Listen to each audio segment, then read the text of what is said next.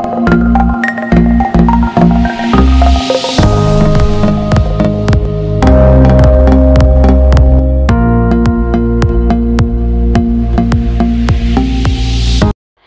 everyone, this is Vandana and you are watching 99.9 Engineering Station. So student, today I am going to share with you a most important interview questions based on the crystallization. These questions are very useful in M.Tech PhD admissions and for the industrial engineering interviews. And this is my 12th episode of the interview question series. So till now, if you have not subscribed to my channel, subscribe it, otherwise you will not get any type of notification from my side. And one more important thing is that you have to follow me on Telegram, because in Telegram I used to post many important questions, numericals, short notes and many more things. So follow me there and subscribe my YouTube channel. So without wasting time, let's get started with the first question, which is based upon the crystallization. That is, what are the plus and minus point in crystallization process for purification of the material? So first discuss the plus point, that is pure product, that is solute, can be recovered in one separation stage.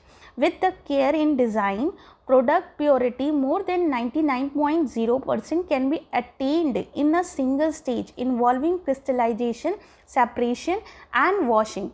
So this is the reason plus, very plus point, that that the solute can be recovered from one separation stage. Okay.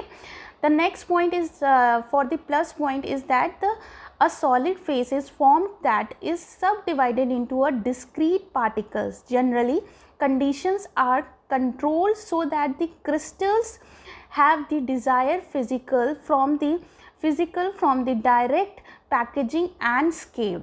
So these are the 2 points for the plus point, that is it is come out from the solid phase is formed the subdivide into the discrete particles. Okay.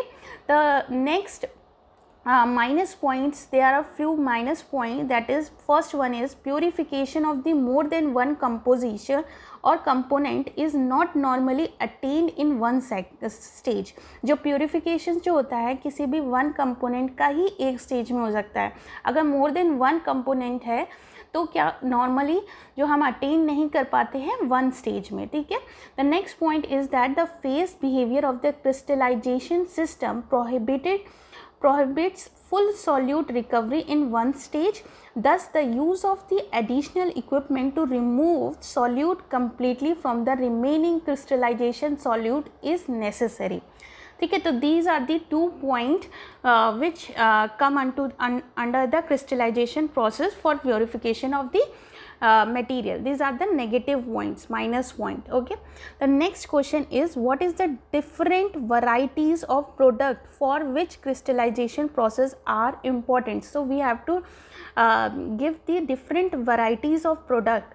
You have to tell me that what are the different varieties of product which are used in the crystallization, which used crystallization process are processes. So there are the few processes like agrochemicals, catalyst, dyeing, pigments, electronics, food, health products, nanomaterials, nuclear fuels, personal product and pharmaceuticals. So these are the some variety of product for which the crystallization process are very important.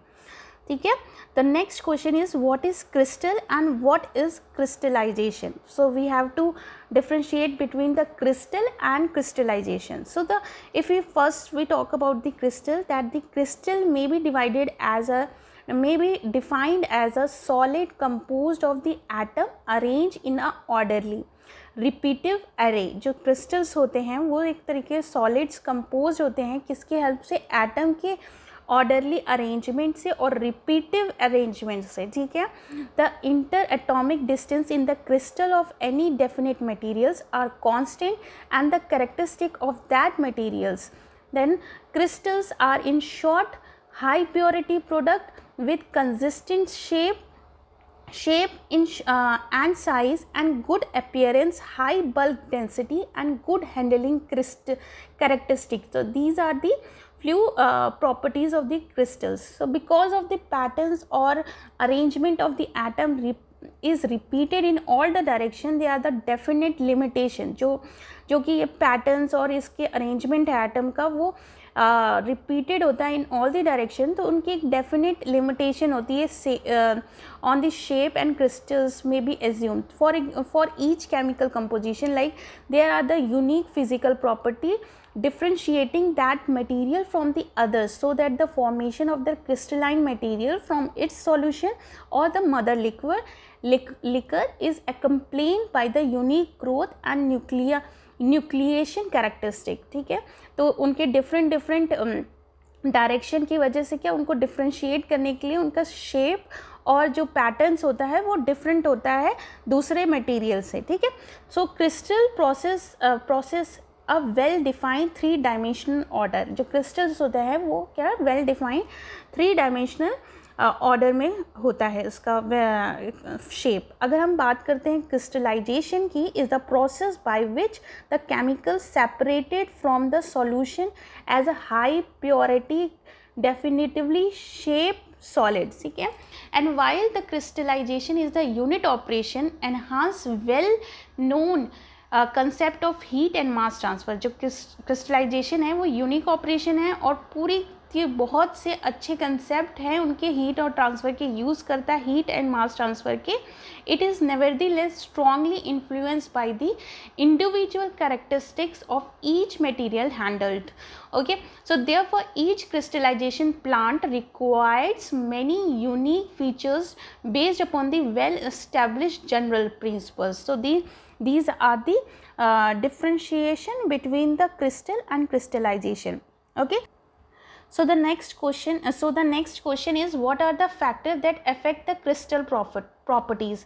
So there are few factors like solvent, crystallization, seeding, impurities, fines removal, temperature, method of generation of supersaturation, solid concentration, external equipment, crystallizations, kinetics, resistance time, solutions, pH and hydrodynamic, feed inlet location to the crystallization, and so many things. I repeat once again that solvent, crystallization, seeding, impurities, fine saturations, solid concentration, external equipment, crystallization kinetics, resistance time, solution, pH, hydrodynamic and feed inlet location to the crystallizer, and so on. So these are the some factors which affect the crystal properties. The next question is,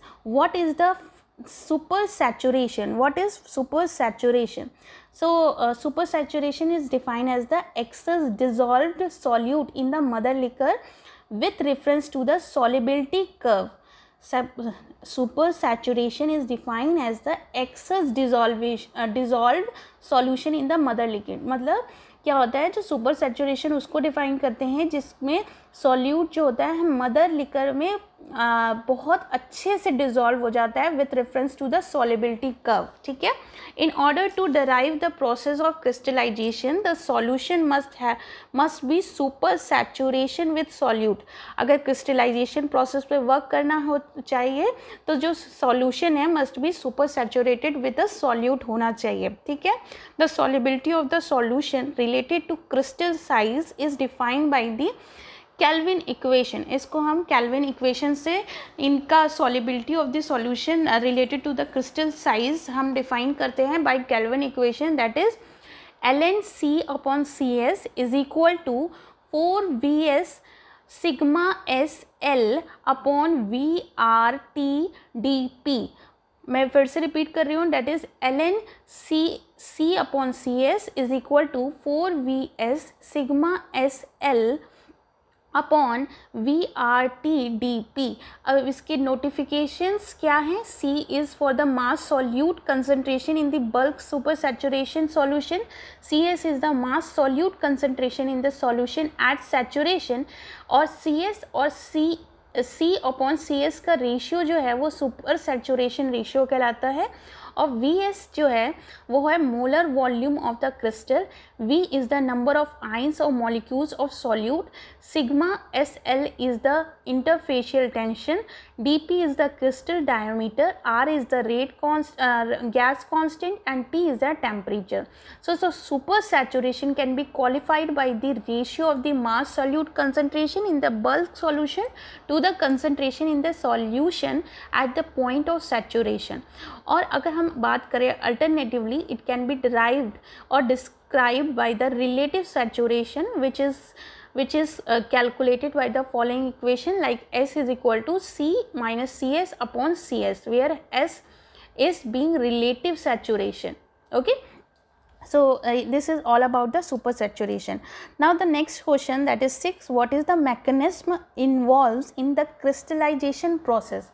So what are the mechanism involved in the crystallization process is that the crystallization from the solution can be considered to be in two-step process. First step is the phase separation or the birth of new crystal. First step क्या होता है? phase separation or the phase of birth of new crystal. और second step is the growth of these crystal to the large size. जो second step है हमारा वो क्या होता है, जो हमारा जो क्रिस्टल फॉर्म हुआ है उसी का growth of these crystal to the large size. So these two process are known as nucleation and the crystal growth respectively. First step को हम कहते हैं nucleation and the second step को कहते हैं क्रिस्टल ग्रोथ. ठीक है, तो analysis of individual crystallisation process required knowledge of both न्यूक्लियाइजेशन and the crystal growth. So these two process together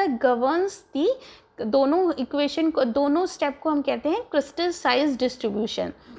So mechanical design of the crystallization has significant influence on the nucleation rate due to the contact nucleation that which is caused by the contact of crystal with each other and with the pump impeller or the propeller with when the suspended in the supersaturated solutions. ठीक है, so these phenomena yield varying rate of the nucleation in scale up and difference in the nucleation rate when the same equipment is used with the different type. ठीक है, different material.